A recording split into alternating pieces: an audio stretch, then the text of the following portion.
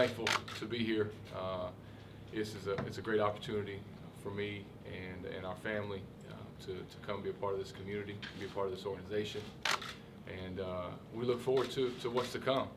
As both Jason and Lovey said, there's things that you want to accomplish as a leader and on and off the field. But the number one thing is to come play good football. And I feel like for myself, with what we were able to accomplish last year on the field, we'd love to keep building on that. And so we're excited about this opportunity.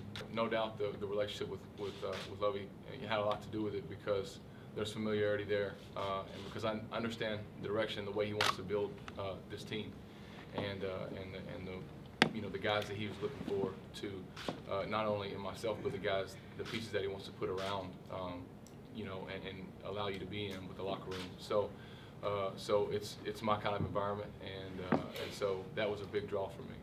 I've learned throughout my life that there's, as a person of faith, there's scripture that says tomorrow's not promised and all those things, and so that's kind of how I've tried to view the world, is that things change very quickly, and my whole career has kind of been that way. I've had the privilege a few years ago to coach high school football, and then at the end of that season, play on Christmas night at Lambeau Field with Lovey.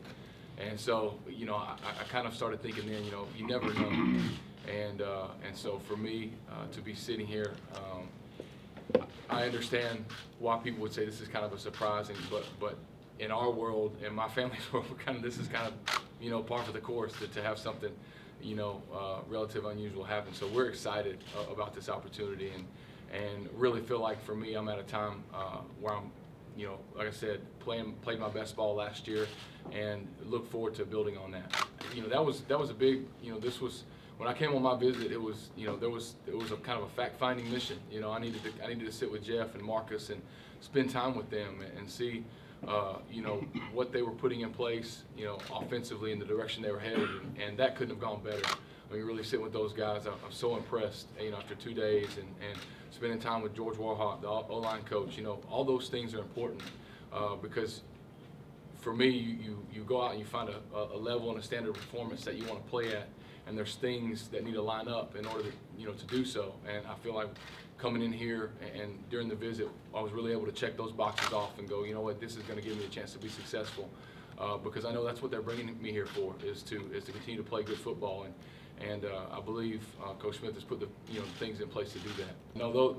Those 4 kids over there will keep you young, and so I'm thankful for them. I'm thankful for my wife Natalie being here, and I haven't. My course and my journey has been different, and so other guys, other quarterbacks, other starting quarterbacks that are in their 30s, they've played a lot more games and taken a lot more hits. So my body feels great.